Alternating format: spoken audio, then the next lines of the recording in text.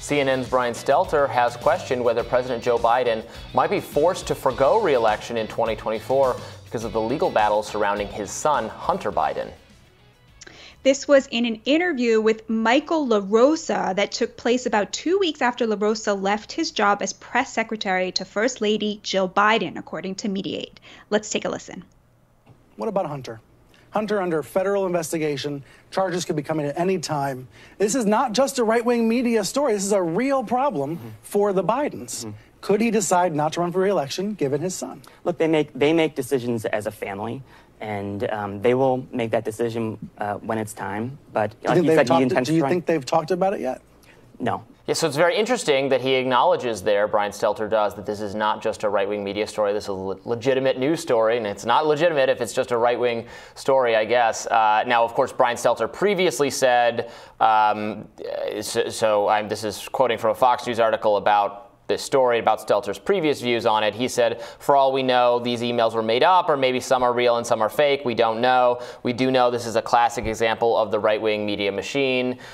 So that's kind of how he portrayed it at one point, although, you know, I give him credit for acknowledging it now. Maybe that's small credit. But Brian Stelter is often, I think, the focal point of a lot of criticism of mainstream media. For my mind, he's not actually the most, by any stretch of the imagination, most dishonest or something in mainstream media. I think I've criticized when he gets things wrong. We've criticized him on the show a lot, but I think he actually even does a better job of acknowledging stories that are legitimate, probably more so than a lot of other mainstream people. But he's the focal point, obviously. Now, I've been on a show. You've been on a show as well. So he does give voice to criticisms of CNN and of the mainstream media, which is something almost no one else on that side does. So I do always want to acknowledge that, give credit where credit's due on that front. But interesting to see him now really acknowledging that the Hunter Biden story, it's a real story, and it is a problem for the Biden administration.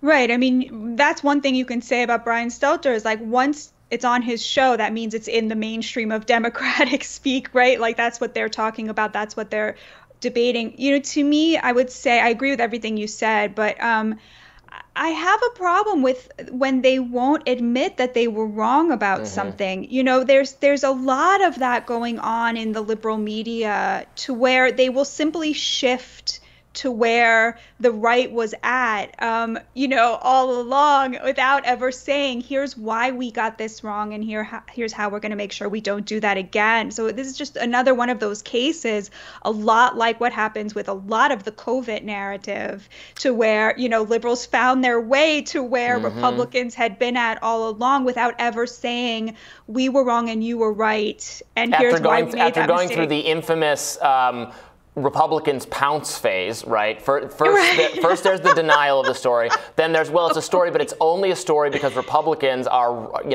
maliciously trying to inform you about it. So then we have a Republicans pounce cycle, and then sometimes, as in this case, now there's actual acknowledgement that it is a story apart from the fact just that Republicans are trying to make it a story. And he got a very kind of characteristic non-answer from LaRosa there, that they haven't decided or anything like that. I don't. Well, I'm curious what your take is. I guess I probably don't think that the Hunter Biden situation is going to be a significant deciding factor in whether Biden runs for re-election. I guess I could be wrong about that, or maybe if he's on the fence, it tips you toward not running for re-election. I know Joe Biden really loves his son and is a family guy, and that's probably in fact the most endearing thing about Biden at this point. I don't really care for his policies, but I'm glad he's tried to take care of his son, who's had some real struggles.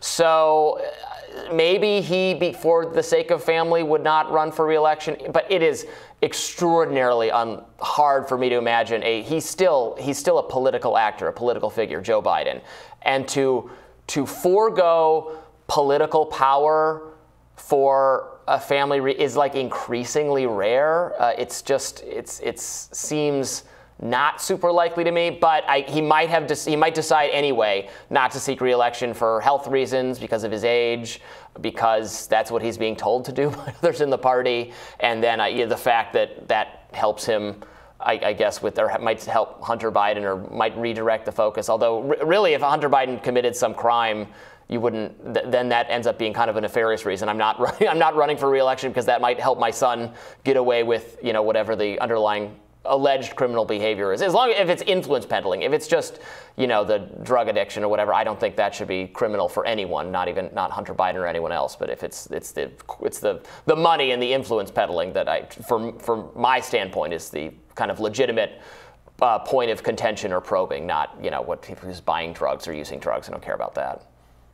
So my understanding was not that it would be as a sort of gift to to Hunter to take care of him, but rather that it would just prove to be too much of a liability for Biden to run again with that hanging around his neck, which is a lot less generous reading than yours. I will say the thing that I found most interesting about that interview was, the statement that they do make decisions as a family, right? Because of course, President Biden's whole defense against all of Hunter Biden's, nefarious business dealings has been, well, I have not been involved in that. And of course, slowly but surely, stuff has leaked out from the laptop, et cetera, how much, how involved he actually was.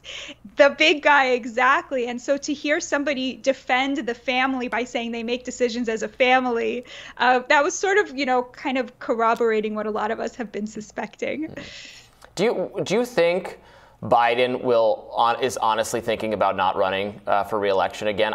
Because we're debating this a lot on the show. I'm kind of changing my mind a little bit. I really thought, there's no way he's not going to run because it would be so historically no one willingly gives up power. No one doesn't take a chance to be president if there's a good chance. Even if it's only a 40% chance or something, he's still got a 40% chance of being president again.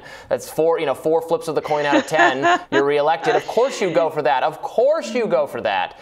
But I don't know. More and more people who are not just playing the pundit game of saying crazy things and hoping they're right, and then they'll sound smart and just pretending they didn't say it when they turn out to be wrong. More and more people who I feel are at least somewhat credible are raising the prospect that he really might not run for re-election. So what do you think? I think it's very important to keep in mind that Joe Biden is the man who did not run against Hillary Clinton in 2016 because he had just suffered this big loss. And I think also what he said was, he had suffered this big loss. He was not in the mindset to do it.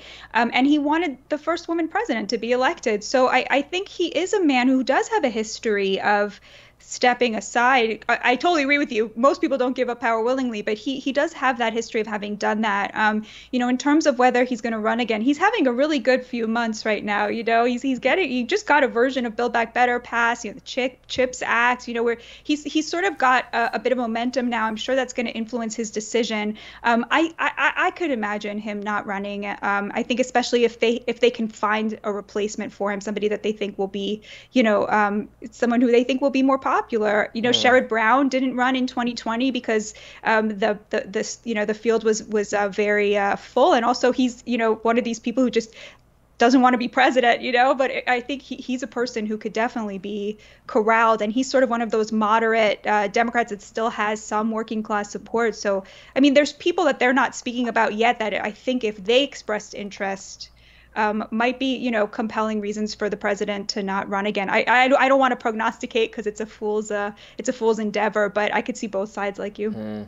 Well, the war between Kamala Harris and Pete Buttigieg is just going to be scorched earth if that happens, but we shall see. More Rising right after this.